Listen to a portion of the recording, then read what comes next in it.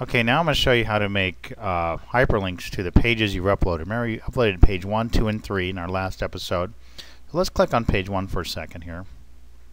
And we open it up, we'll see what we see up above here. And this is the web address. Go ahead and copy that. Okay, and there's a reason for that. Copy that. And then you're going to go ahead and just close this out for now. And now we're going to go back to the index page that we made a few seconds ago. So we're going to go over here to my documents, and then on my desktop I have this project that we're working on. So let me find that right now, and when I find that, I'm going to show you why we copied that in the first place. Okay, so in the website folder, when we finally locate it, we're going to go back to the index page. Okay, it's very important. And when we open up the index page, we want to go to File, Edit with Microsoft Office Word. And we're going to find our first hyperlink, which is over here on this page here. And what we're going to do here, we're going to find the first hyperlink, which is right here. And we're going to move this over just a bit so we can see what's going on here. We're going to right click on that. We're going to go to hyperlink. Then we're going to paste, remember that thing we copied earlier? We're going to paste it right here. So it didn't work that time. So we're going to go back over there. I want to try and copy that sucker again. So let's go back to page 1. And we'll copy it again. Copy it. Now let's go back over here to the index page. There we go. It showed up that time. And hit the OK button. That's what's called a hyperlink. Now let's do the second one. We're going to do the same thing.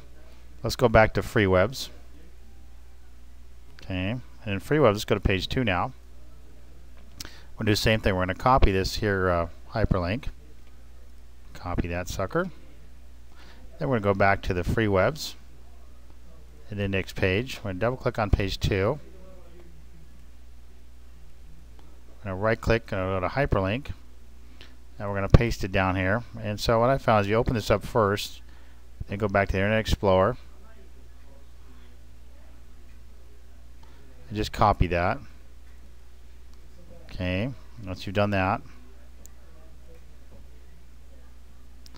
there it is, page 1. What we can do, we can just cheat here. Change that to page 2 in here. Okay. Hit OK. Then we're going to do the same thing down here. Click on that. Just make sure you don't get this, but click out of it. Go to hyperlink.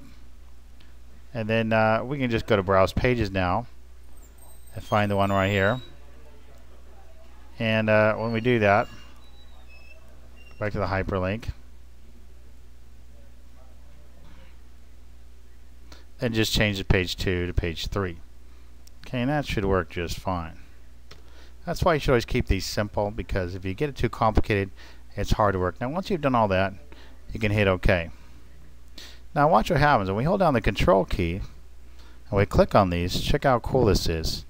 Click on this button right here. Hold down the Control key. Goes to page 1. Go over here, hold down the Control key. Page 2 should come up. And it does, but we got a problem. The whole page came up. We want just the page with the index still intact. So what we're going to do, we're going to go back, we're going to edit that hyperlink. So we're going to go back over here to the hyperlink. We're going to go to Edit Hyperlink. And this time we're going to hit the Target Frame button. And the Target Frame allows us to click on the right side of the website we want it to go on. Now that's where our menu goes. So we click on this side, hit OK, and that's where this will show up now. So we're going to hit the OK button. And we'll do the same thing for page 3. We go down here, go to Edit Hyperlink, go to Target Frame, and click on the right side of the page and hit OK. And that way, the proper side of the page will be activated. So let's see if that works. So we'll hit OK right now, and I'm going to hit the Control key and see if this works. Okay.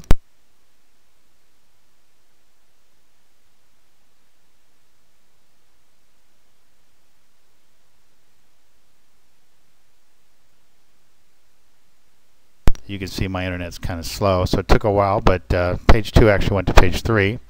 And let's see what page 3 does. Okay, so we'll try one more time.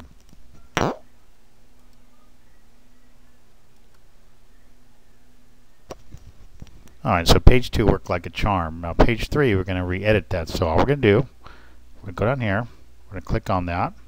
And see right here it tells us, if you mouse over it, it says page 2, so we got to double click on that.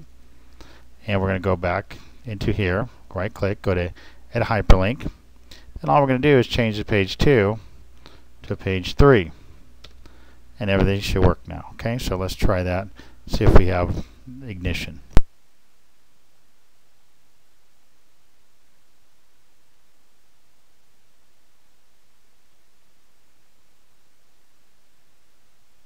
And there we go, everything's working. So the only thing I want to do now is I just want to rechange the way this page looks. I'm going to do a little editing here and move everything over because it looks a little cheesy right now. So that's about all we do. Now, once we get everything where we want it, the next thing we're going to do is we're going to save this page.